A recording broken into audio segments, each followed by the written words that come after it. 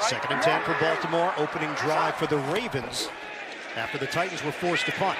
Jackson tosses high and intercepted off the deflection. It's Kevin Byard, and the Titans come up with a turnover. Mark Andrews, it bounced off his hands. 31-yard return with a flag down. Logan Ryan in chase position here, but you can see. After the interception during the return, personal foul. Offense, number 8. Grasping the helmet opening. 15-yard penalty from the end of the run. First down. Wow, it's Jackson called on the twirl down. Yeah, it was a horse collar tackle by Lamar Jackson. Watch that left hand of his. He'll go right into the back of the shoulder pads here